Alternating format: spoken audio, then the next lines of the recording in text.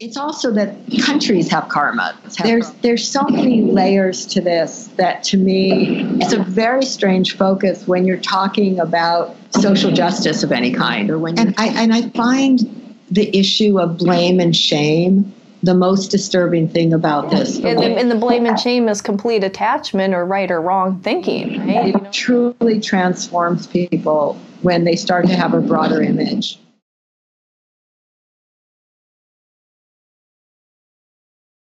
You know, another thing that this makes me think of is that when you get to Prarabdha karma and this idea that, you know, every soul has a set of learning that it's here to do, it's also that countries have karma, have Prarabdha karmas. The planet has its own Prarabdha karma. And so sometimes I think what's very disturbing when only the law of attraction is focused on is it's a very strange focus when you're talking about social justice of any kind, or when you're talking about, you know, sexism, homophobia, racism, you know, all the isms, ageism, that when, you know, pretending that those things don't exist and that there's a larger social karma that's making those things happen.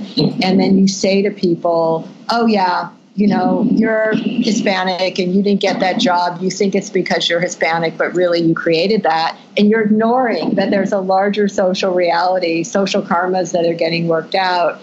There's so many layers to this that, to me, it truly transforms people when they start to have a broader image that, yes, the law of attraction is true, but so are so many things. It would be a little bit like saying you're only a brain instead of knowing that you're a heart, you have a soul. It's just confining reality into a very tiny box. Yeah, and that's actually a beautiful example because, you know, we're the whole entirety of our body, but then our heart is operating, you know, separate but together, and our stomach is digesting our food, and our liver and this and that. But, you know, if you look at any one piece, you can say, okay, that is true of that, but it's also, there's a whole system going on, right? And, you know, something that's happening maybe in the pancreas is going to be affecting everything else.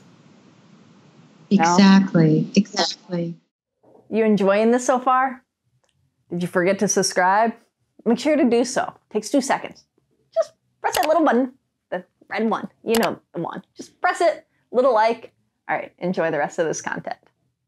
And I find the issue of blame and shame the most disturbing thing about this. The way that people blame themselves when wishes don't come true, or when things are restricted, or the way that they subtly or not so subtly blame others. You must have done something wrong. If only you had done this or that. And I think that part of that is coming from fear that someone's saying, like particularly in the case of an illness, say, someone's saying, I don't want to believe that can happen to me, so I'm going to make this about your limitation of your mind. Yeah. Now, again, that standing inside of that paradox, it doesn't mean that the law of attraction, of course it works. And if you're always sending hatred and blame and resentment into your body, of course it has effect. But the idea is that so many other things operate too. Environmental karmas operate. It's really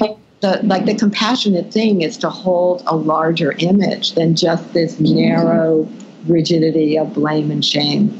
Yeah, and the blame and shame is complete attachment or right or wrong thinking, right? You know, this is good or this is bad. This is, you know, you created this illness, you created that, and then people literally feel that they did something wrong, and then right. But you know, maybe they did something right to even exactly. You know. Exactly.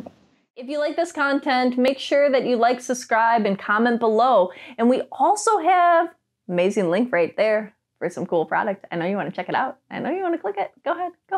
Come on. You can do it. All right, until next time, have a beautiful, blessed day.